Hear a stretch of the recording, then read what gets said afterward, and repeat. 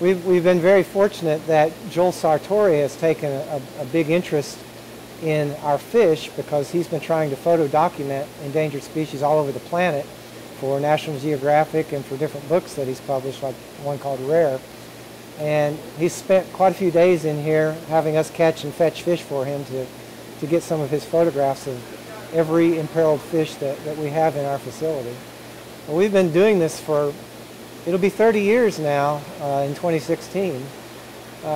and we've propagated about 60 species now, and it's neat to finally be getting some recognition for our work. This is actually the third time that we've been in National Geographic to some degree, but we didn't get nearly the response that we have in this March article, probably because it's a nice photo spread in the beginning of the magazine. We've had a lot of people email us and express a lot of thanks that we're doing the work that we're doing, and it's been very, very gratifying to get all the feedback that we have about it.